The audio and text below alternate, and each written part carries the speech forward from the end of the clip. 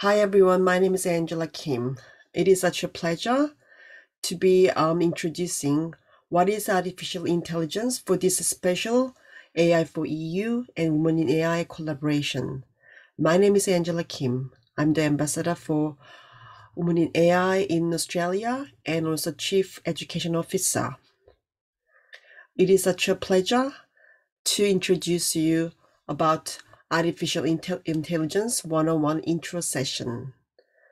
Women in AI is going to work AI for EU in the next 10 weeks to introduce what is AI and introduce about all the material is quite easy to understand for everyone. And also we're going to walk through what is artificial intelligence, what is data science, and AI in general, and AI for business, and also responsible ethical AI, and also how to use GitHub to get involved in GitHub project.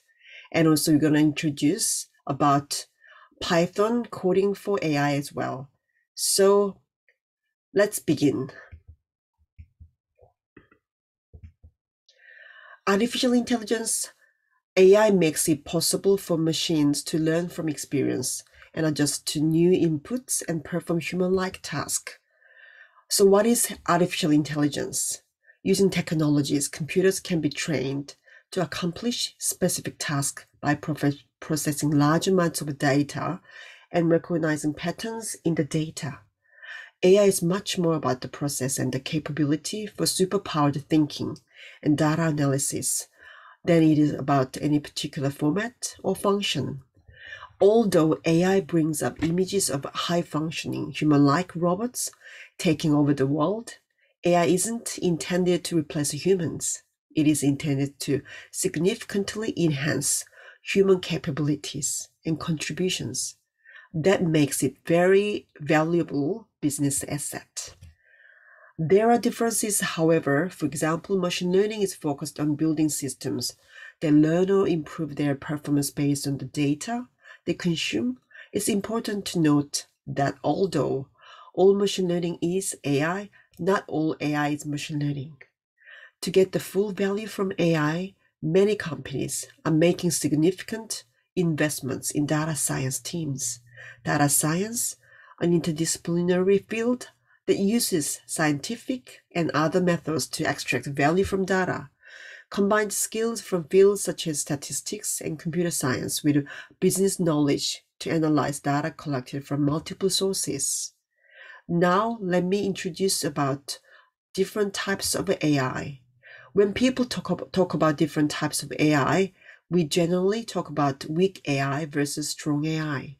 Weak AI, also called narrow AI, is artificial narrow intelligence, is AI trained and focused to perform specific tasks. Weak AI drives most of the AI that surrounds us today. Narrow might be a more accurate descriptor for this type of AI, as it is anything but weak. It enables some very robust applications such as Apple's Siri, Amazon's Alexa, IBM Watson, and autonomous vehicles. Then how about strong AI? Strong AI is made up of artificial general intelligence and artificial superintelligence. Artificial general intelligence or general AI is a theoretical form of AI where a machine would have an intelligence equal to humans. It would have a self-aware consciousness that has the ability to solve problems, learn, and plan for the future. Artificial superintelligence, also known as superintelligence, would surpass the intelligence and ability of the human brain. While strong AI is still entirely theoretical, with no practical examples in use today, that doesn't mean AI researchers aren't also exploring its development. In the meantime, the best examples of ASI might be from science fiction, such as HAL, the superhuman rogue computer assistant in 2001, A Space Odyssey. Now, let's get into details about why is artificial intelligence so important and why AI is such a buzzword. AI is important because it can give enterprises insights into their operations that they may not have been aware of previously, and because in some cases, AI can perform tasks better than humans, particularly when it comes to repetitive, detail-oriented tasks like analyzing large numbers of legal documents to ensure relevant fields are filled in properly. AI tools often complete jobs quickly and with relatively few errors. This has helped fuel explosion in efficiency and opened the door to entirely new business opportunities for some larger enterprises. Prior to the current wave of AI, it would have been hard to imagine using computer software to connect riders to taxis. But today, Uber has become one of the largest companies in the world by doing just that. It utilizes sophisticated machine learning algorithms to predict when people are likely to need rides in certain areas, which helps proactively get drivers on the road before they are needed. Today's largest and most successful enterprises have used AI to improve their operations and gain advantage on their competitors. Now, what are examples of AI technology and how it is used today? AI is incorporated into a variety of different types of technology. Here are 6 examples. Automation. When paired with AI technologies, automation tools can expand the volume and types of tasks performed. An example is robotic process automation, often called RPA, a type of software that automates repetitive, rules-based data processing tasks traditionally done by humans. When combined with machine learning and emerging AI tools, RPA can automate bigger portions of enterprise jobs, enabling RPA's tactical bots to pass along intelligence from AI and respond to process changes. The next one is machine learning. This is science of getting a computer to act without programming. Deep learning is a subset of machine learning that, in very simple terms, can be thought of as the automation of predictive analytics. There are 3 types of machine learning algorithms. The first one is supervised learning. Data sets are labeled so that patterns can be detected and used to label new data sets.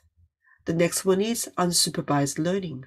Data sets aren't labeled and are sorted according to similarities or differences. The last one is reinforcement learning. Data sets aren't labeled, but after performing an action or several actions, the AI system is given feedback. Third one is machine vision. This technology gives a machine the ability to see.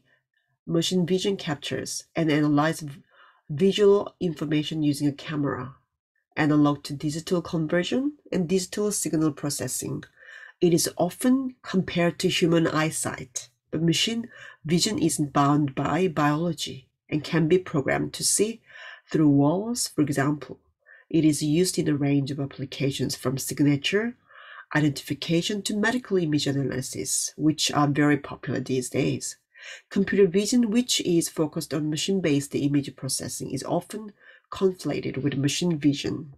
The next one is natural language processing, NLP. This is one of the most popular ones that used around us, and everyone can find it around us. In fact, this is the processing of a human language by a computer program. One of the older and best known examples of NLP is spam detection, which looks at the subject line and text of an email and decides if it's junk. Current approaches to NLP are based on machine learning. NLP tasks include text translation, sentiment analysis, and speech recognition. The next one is self-driving cars. Autonomous vehicles use a combination of computer vision, image recognition, and deep learning to build automated skill at piloting a vehicle while staying in a given lane and avoiding unexpected obstructions, such as pedestrians. Next one is robotics. This field of engineering focuses on the design and manufacturing of robots. Robots are often used to perform tasks that are difficult for humans to perform or perform consistently. For example, robots are used in assembly lines for car production or by NASA to move large objects in space. Researchers are also using machine learning to build robots that can interact in social settings.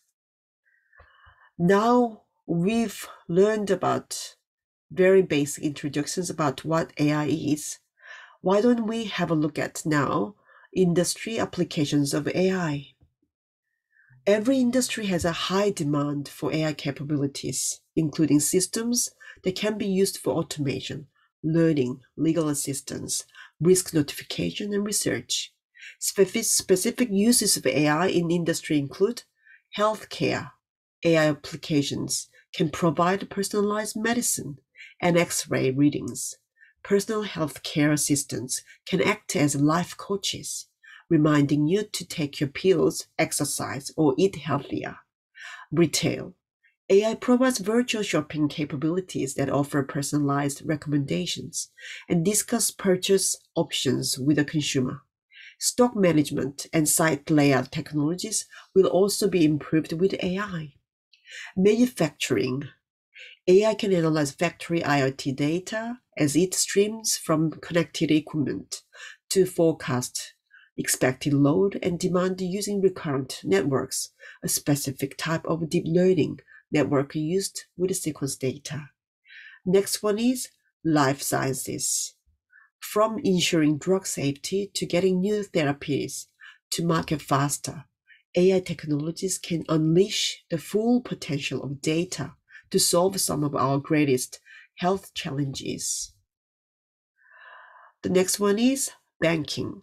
Artificial intelligence enhances the speed, precision, and effectiveness of human efforts. In financial situations, AI techniques can be used to identify which transactions are likely to be fraudulent, adopt fast and accurate credit scoring, as well as automate manually intense data management tasks. Public sector.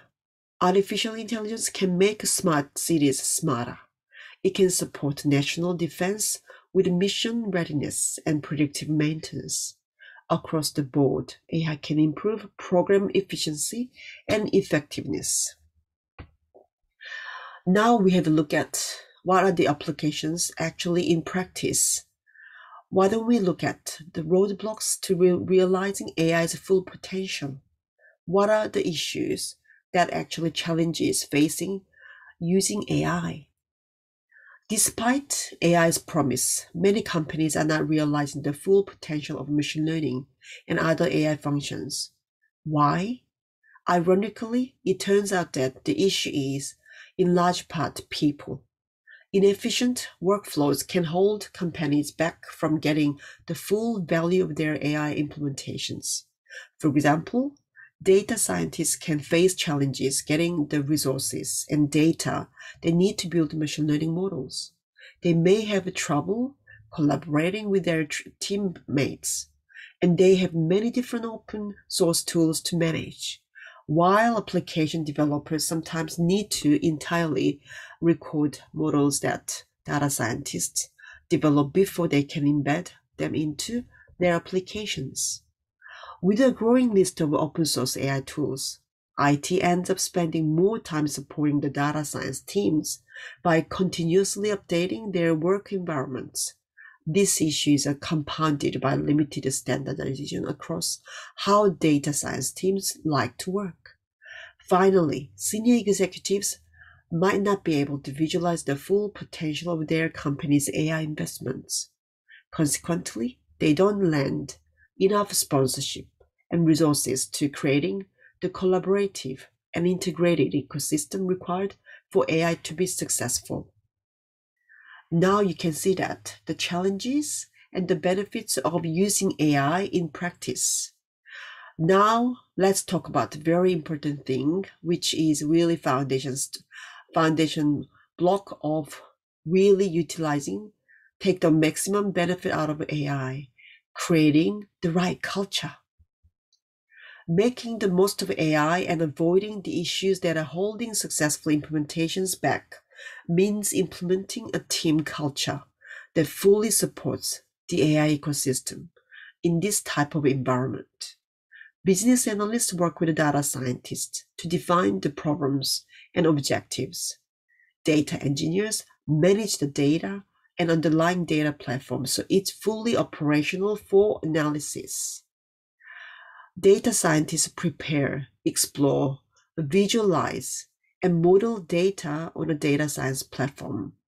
IT architects manage the underlying infrastructure required for supporting data science at scale, whether on premises or in the cloud. Application developers deploy models into applications to build data-driven products. I hope you enjoyed this introduction 101 for what is artificial intelligence and the applications of AI and what are challenges we are facing implementing AI. This is very first module of AI for everyone from Women in AI and AI for EU collaboration work. I cannot wait to actually watch the second module, which will be provided a week later. And we are so excited to bring all different global chapters, Women in AI, providing different aspects of AI and different contents about AI and how to learn AI and how to actually go from there. So without further ado, thank you so much for watching and see you next time. Bye. Thank you.